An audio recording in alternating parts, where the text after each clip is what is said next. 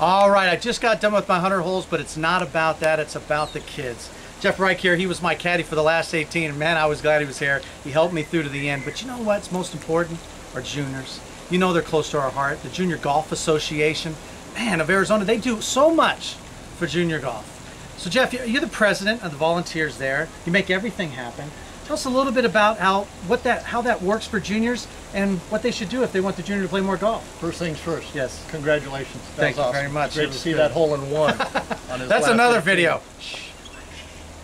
Well, thanks for having me out. No doubt. Junior golf, you said it best. Volunteers and our staff. I don't do it. It's the volunteers and the staff that do it. We're a nonprofit 501c3 organization.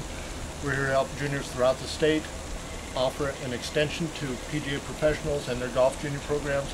We want to be an extension and allow another playing opportunity for juniors of all ability levels, from little kids starting with their itty bitty open all the way up to high school age kids. No doubt. Itty Bitty Open, what a great event. You know we've got cool stuff with the Snow Cone Open, but I'll tell you what, you want to get involved, go to the AJGA.org.